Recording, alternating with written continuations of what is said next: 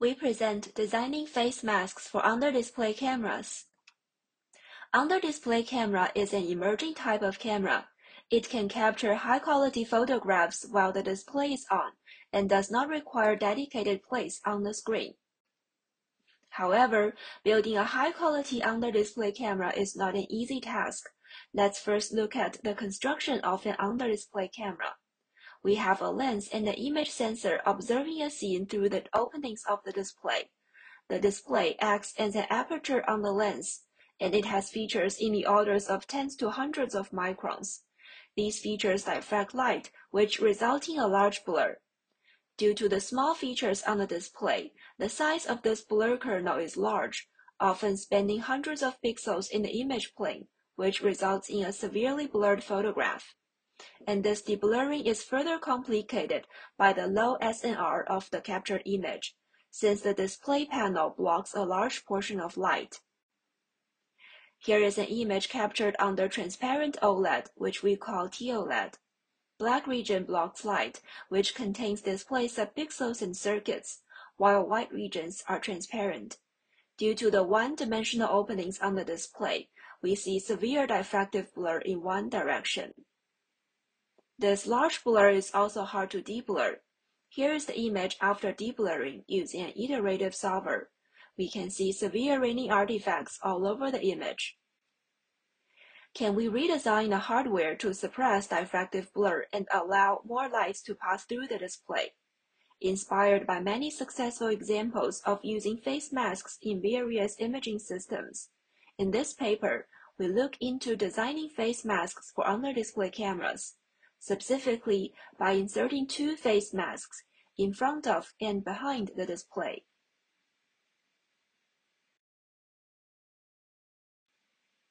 We propose to insert two polarization-dependent microlens arrays with optimized heights. Let's first examine the effect of microlens arrays on the imaging quality.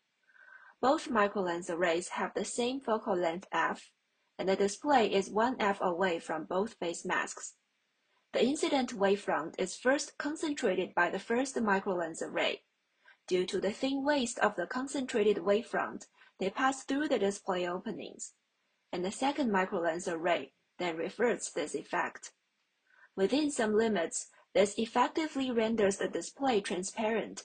It increases light transmission rate and shapes the wavefront that reaches the camera main lens to a better condition.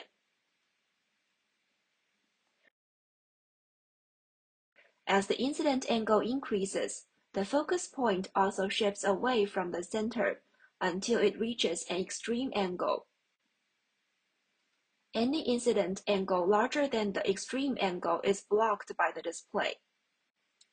Moreover, our design leaves the display quality uncompromised. Due to the polarization-dependent implementation, any light emitting from the display can pass through the face mask without being modulated. Detailed working principle is described in the paper. Polarization-dependent optical elements are only available in thin formats, and thin face masks cause chromatic aberration. For example, face mask with a certain fixed height produces greenish image. We therefore optimize the height for each microlens to suppress chromatic aberration. The resulting image has more consistent performance across RGB channels. Here is the same scene captured under our setup. And here is the deblurred image. We see much less raining artifacts than that in TOLED.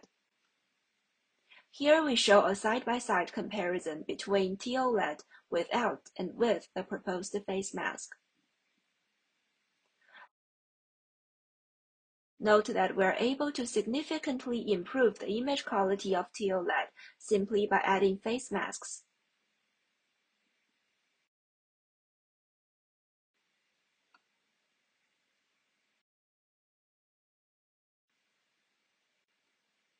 Next, we compare our result with other displays.